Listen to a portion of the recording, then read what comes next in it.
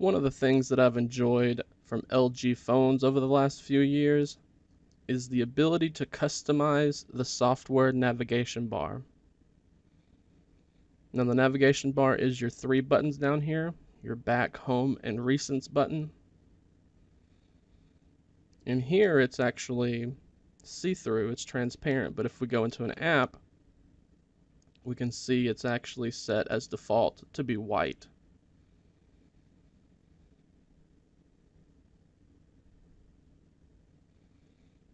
Now on the LG G5, we have a number of customization options for the navigation bar. And to access those, we're going to need to launch the Settings app, tap the Display option, tap the Home Touch Buttons option. For some reason, LG has called those Home Touch Buttons instead of the navigation bar. And here we have three different ways to customize these buttons.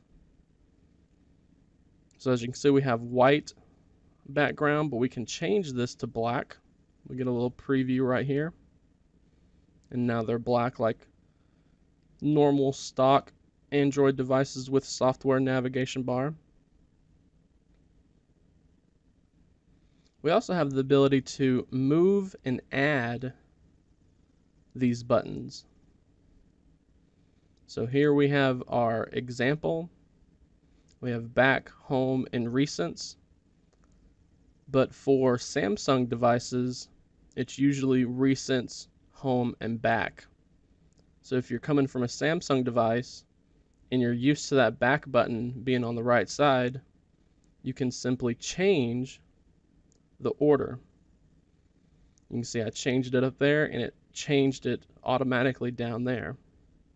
So then once we exit this, they changed just like that.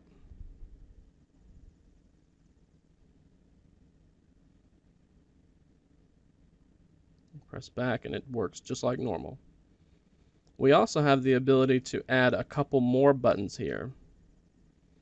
So if you don't like reaching to the top to bring down the notification panel, you can simply tap and drag that notification button in here. This way, whenever we tap that button, it brings the notification panel down. Tap it again, it pushes it away. LG has added two other ones, one for Capture Plus and one for Q Slide. Capture Plus is a way to do screenshots and then edit them if you don't want to do the button combination. And then you have Q Slide, which will bring up your Q Slide apps instead of having to come up here and tap them from there.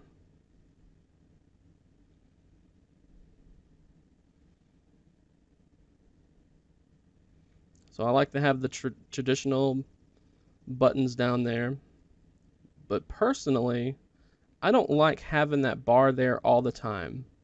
I feel that bar takes up a lot of screen space, and thankfully, LG lets us hide these buttons. With this activated, you need to swipe up from the bottom in order to show it, but you have to activate it for each individual app that you want. So say we use Chrome a lot and we don't want those buttons there while we're using Chrome. So to give you an example, we have Chrome, but the Chrome window doesn't extend all the way down to the bottom of the display because of the navigation bar.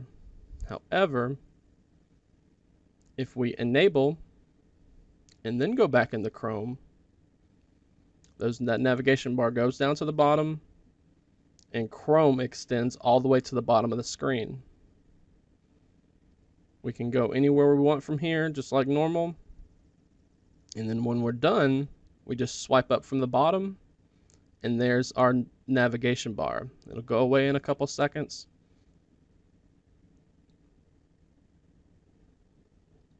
You can set this option for any number of applications that are listed here,